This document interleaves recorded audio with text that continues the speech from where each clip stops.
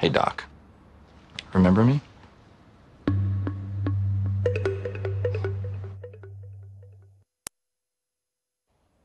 It's nice to see you, Christian. Maybe we should set a time where we can talk when I don't have patients waiting.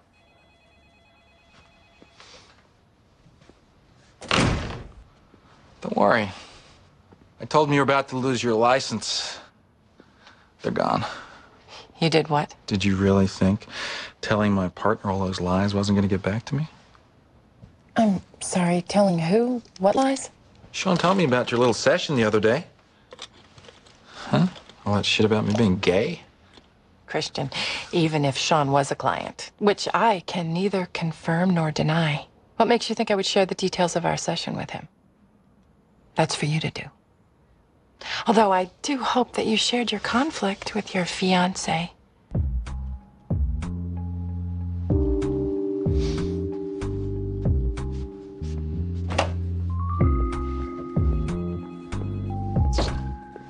Dr. Wolper. I see. Well, I guess I owe you an apology. Damn right you do.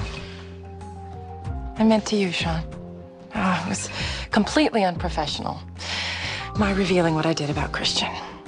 I put you in a terrible position, and I'm sorry. I know. I tried to explain that to Christian. Hold on, Sean. It's one thing to slip up, it's another to lie about what I said.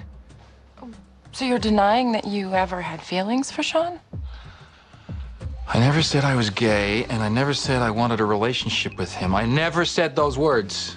Christian, when people come to me, they do so because they don't have the words to express how they feel. It's my job to map out those emotions, to interpret their desires. Desires? The dream that you had where you and Sean were lovers? You didn't tell me. You're not still buying into her crap, are you? Well, if it's not true, why are you so upset? Look, you have enough to deal with in your life without taking advice from some psychotic. Sean, would you excuse Christian and me?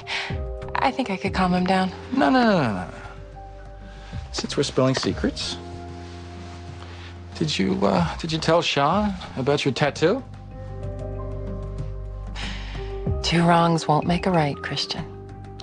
Dr. Faith Walper is a sexual compulsive, Sean. After I nailed her in this office and then removed her tattoo, which said property of Marco, she thought I had the hots for her. Didn't you, Doc? You're lying. If you wanted me to bend you over the desk again, why didn't you just ask? Why'd you have to involve my partner? Unless, of course, you want to do us both. Stop.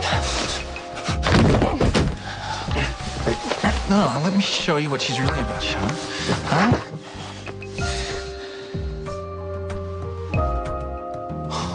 Oh, Jesus. I hope you didn't pay for any sessions in advance.